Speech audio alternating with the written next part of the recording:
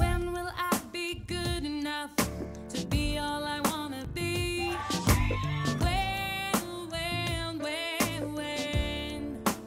So, a moment to share with the world, Joy. Okay. To leave it a greater place, leave it a better place, and you just have this one moment, and Yes.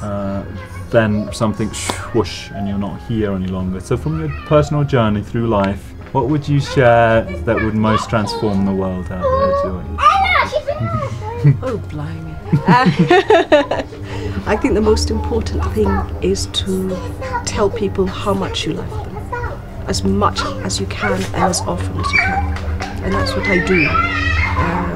A very close friend of mine lost his son when he was 1. He had a very, it was called an embryonic tumor.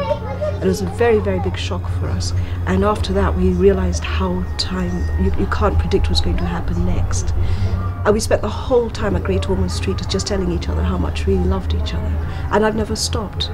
So as soon as I make friends with somebody, I want them to know how much they mean to me. And I think it's a really nice thing. If you give out that warmth, then you get it back yourself. And it's one of the things that keeps me very happy inside. So, give love a chance, man. Yes. Yeah, that's definitely.